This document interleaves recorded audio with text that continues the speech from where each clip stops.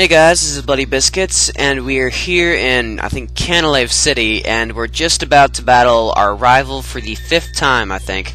I missed the 4th battle because I didn't even know that they switched it to be right in front of the Pastoria gym. So, yeah, that's why I missed it. Hopefully it's not that big of a deal. It wasn't really that hard of a battle anyway. Okay, so I'm going to show you my team. I have Raikaboo, my Raichu up front at level 42. Knows Thunderbolt, Grass Knot, Return, and Nasty Plot. And then we have Infernape, who knows Flame Wheel, Close Combat, Flamethrower, and Mach Punch. We have Hip Hop, our Hippowdon. He has Rock Tomb, Crunch, Yawn, and Earthquake. Then we have Donald, our Golduck, who has Surf, Psych Up, Confusion, and Focus Blast. And I think finally we have Strike, who has X-Scissor, Steel Wing, Wing Attack, and Agility. And then we have our HM Slave. Okay, so yeah, let's go. It's the same exact spot as it was in Diamond and Pearl, but it is a very different battle. They've actually toughened it up just a little bit. Alright, so you go onto the bridge, and there he is. I'm going to the... Yes, I'm going to challenge the gym leader. Someone should check to see if you're really for... I've beaten you 4 times before, dude. I don't think I need a checkup. That someone is me with my brand new gym badge. Oh, just because you think you have one more gym badge than me thinks you're so better. So there goes the epic berry dance again. Or Ambuloo dance. God, it's like second nature to me. Okay, so this is going to be my strategy. What I'm going to do is set up Nasty Plot and then practically sweep his team. Seriously, I think that's all I need to do. Because Raikaboo has I think his special attack and speed are like at 100 each, so yeah, this will definitely kill it. A T-Bolt, it's electric type, it's going to hurt. Even with a Nasty Plot, there's so many things I could factor in. This guy's going to die. Let me just say that. He's going to die.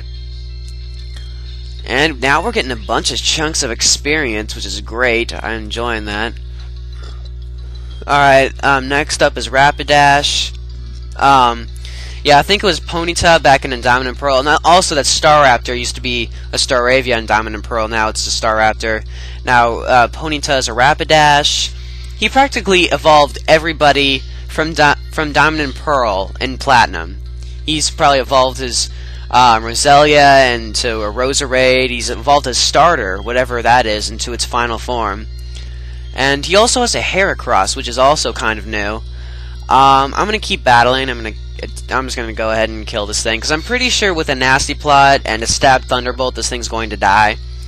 On Blog TV, it survived it just because it was paralyzed, I'm pretty sure, so I'm pretty sure it's going to die now.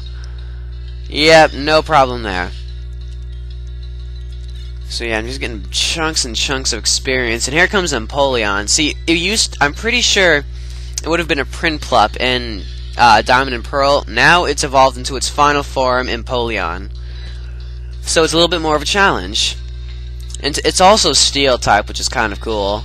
But of course, Empoleon will be nothing like my Empoleon, ever. Back in Diamond, it'll never be like that. So yeah, I'm just sweeping with Nasty Plot and Thunderbolt, that's pretty much it. And he's going to finish off with his Roserade, which is evolved from his Roselia into a Roserade.